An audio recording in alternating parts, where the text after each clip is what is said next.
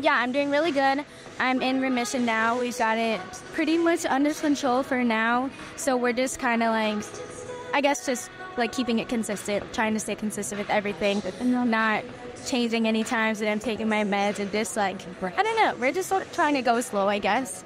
Well, the fact that she's back competing and appears to be getting better every day health-wise is enough to make fans happy.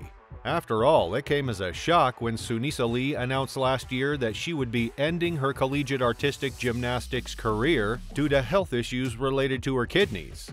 As you most probably know, Suni has captivated gymnastics fans worldwide since her remarkable performance at the 2021 Tokyo Olympics. It's Suni Lee who's in the top spot. She is going to win the Olympic all-around gold medal.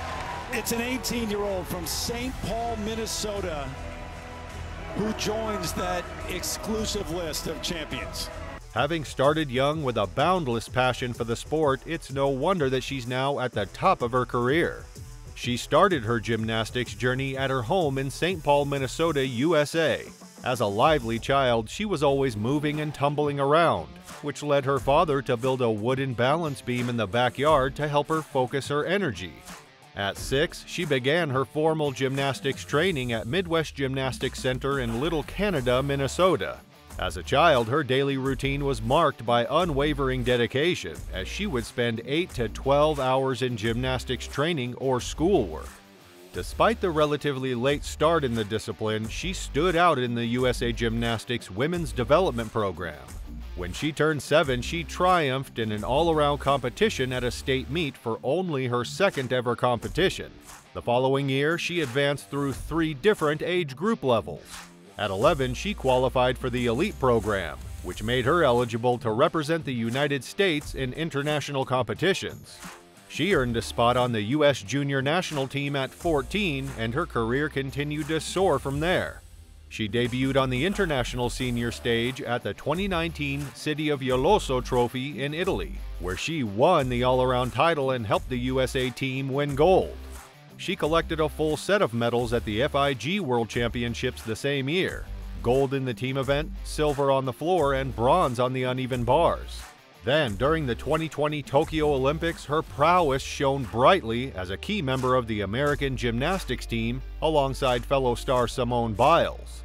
Lee made history as the first Asian American woman to win the gold medal in the women's all-around event. She also won a bronze medal on the uneven bars and a silver medal in the team event. After dazzling the world in Japan, she embraced collegiate gymnastics and pursued her studies at Auburn University. Her time with the Auburn Tigers team proved successful, with Lee earning titles as the NCAA beam champion and the SEC uneven bars champion. Everything was going great until February 2023, when she woke up with swollen ankles. At first, she brushed it off as a consequence of intense training, but concerns grew as the swelling persisted, reaching her face, legs, and hands. "I just kept getting more swollen, and I think I gained like 40 pounds, she shared later. The issue was traced to a non-gymnastics health-related problem involving her kidneys, which prompted her doctors to advise against training and competing. By April, she had no choice but to cut short her NCAA career at Auburn University and sit out Team USA's World Championships and Pan Am Games selection camp due to the said health issues. She admitted that she grappled with her emotions in the past year, which left her rotting in bed. Along with the burden of her physical illness, she also faced mental hurdles at the time, feeling lonely and depressed at times. Suni has spent most of the last year struggling with her kidney disease, which is incurable. During that time, I was honestly not doing a lot of anything good for me. I was just kinda rotting in my bed and hoping that it would all go away," she admitted. It turns out her coach was part of the reason why she got back out of her slump. Eventually, she was completely out of her slump and was well enough to compete again at the U.S. Gymnastics Championships in San Jose in August. There, Lee showed up to compete against Simone Biles. It was something fans looked forward to since it was the first time the two Olympic all-around gold medalists were in the same domestic competition. When September came, however, she declined the invitation to attend the U.S. team selection camp for the World Championships. Just so you know, that does not mean she's given up.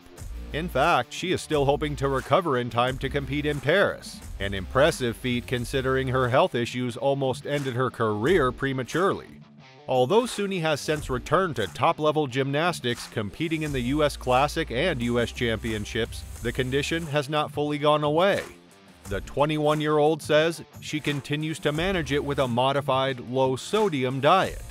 In a previous interview, she admitted, "It's really difficult to kind of work through, but on the days that I can do stuff and I'm feeling good, I try and take advantage of that and just get everything done." Her long-term goal is still to make it to Paris 2024 to defend her Olympic gold medal. To do so, she'll need to compete in June at the U.S. Olympic trials in her home state of Minnesota. Still, I'm not trying to think too far ahead because that can just add a lot of unwanted pressure and stress, she shared. I mean, it's nerve-wracking, of course, but that's the reason why I love gymnastics. I love competing because I love the nerves. I love putting the pressure on myself and just making myself better every day. Needless to say, navigating through health challenges and fueled by her aspiration to defend her Olympic gold medal in Paris 2024, she faces a pivotal juncture. However, her resolve remains unwavering in prioritizing well-being.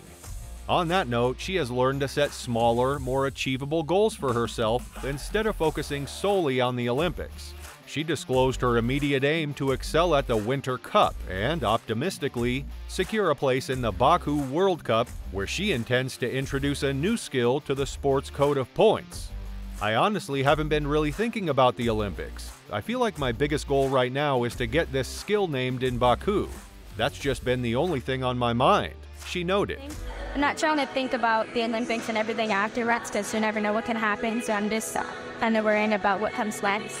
In order to achieve her near-term goal, she has once again found a consistent rhythm to her training.